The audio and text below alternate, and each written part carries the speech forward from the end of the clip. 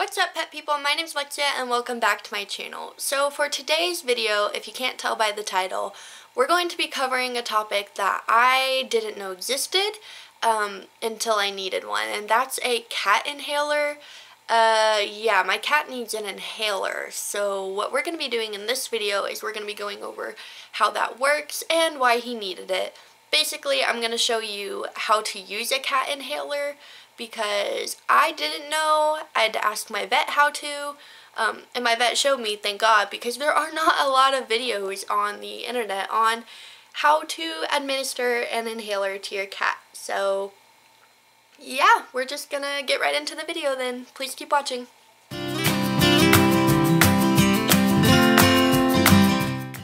Okay, so before I get into showing you how to administer a cat inhaler, I'm going to do a quick little background on why my cat needs one and how we ended up needing to get this inhaler in the first place. So, long story short, whenever I adopted him, he had a lot of nasal issues. He would constantly breathe really loud. You would hear he had kind of like a little mucus in there, and he would sneeze all the time.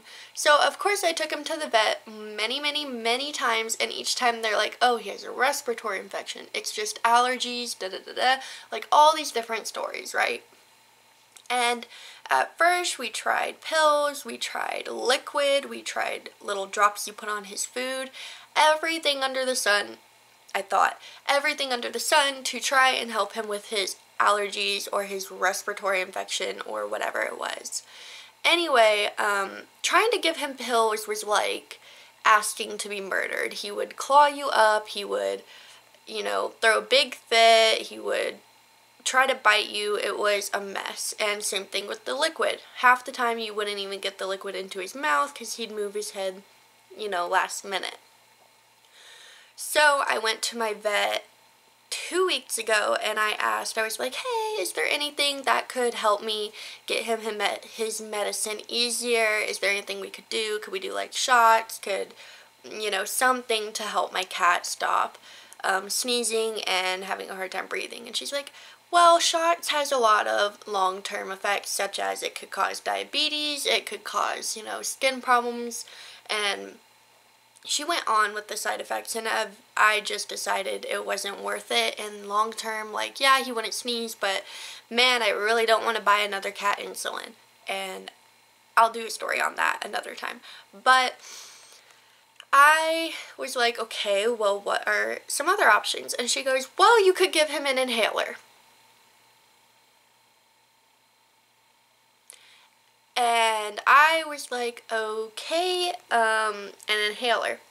She's like, yeah, you can give him an inhaler twice a day for 4 months, and then once a day after that until it clears up. It's just a little like Flonase inhaler. So how humans take Flonase, you squirt it up your nose or whatever, but we can't do that with cats, so they put it into an inhaler, and it's called Flovent, however this is spelled, however you say this. And it comes in an inhaler, a little human inhaler. And I was like, okay, we'll try that. So, flash forward to now, my cat is using an inhaler regularly. And it's a lot easier than I thought. I posted about it on my Snapchat and on Twitter some. And I had a couple people message me and they're like, an inhaler for your cat? What? So yeah, that's why I'm doing this video now. If you are interested in how that works, gonna show you now. Okay, so pulling out the inhaler, you'll notice that, like I said, it is literally just a little human inhaler. Pop the cap off. Just a normal inhaler. But the part that I got kind of weirded out by was what you attach the inhaler to. This is a feline aerosol chamber, is its actual name. And what you do with it is first you of course shake up your inhaler, and then you put it onto the little seal tight chamber thing right here, and then you hit it. What I do is I make sure I'm away from my cat whenever I spray it, because the sound can be kind of startling, and my vet recommended that because a lot of cats don't like the whole little noise or whatever it does. Anyway, so you put it on here, you spray, and then you attach this to your cat's mouth. I would show you with my cat, but It's not that he doesn't like it, it's just that he's not a huge fan. So I'm gonna like put it on his face later whenever all this is not attached. Anyway, you put it on his face and then you watch this little flap here on the top. Okay, so you see the little flap here on the top, ignore my ugly nails, and you watch this go back and forth 10 times. I will be inserting a clip where it shows you how that works in just a moment. But yeah, you make sure this goes back and forth 10 times, and that is 10 breaths, and then you are done. So now, of course, whenever you're done using it, you pull off the inhaler from the end. Whoops. It's still kind of tight, so you have to like jerk it. But anyway, you pull it off from the end, you close your inhaler back, and you put it back in the box.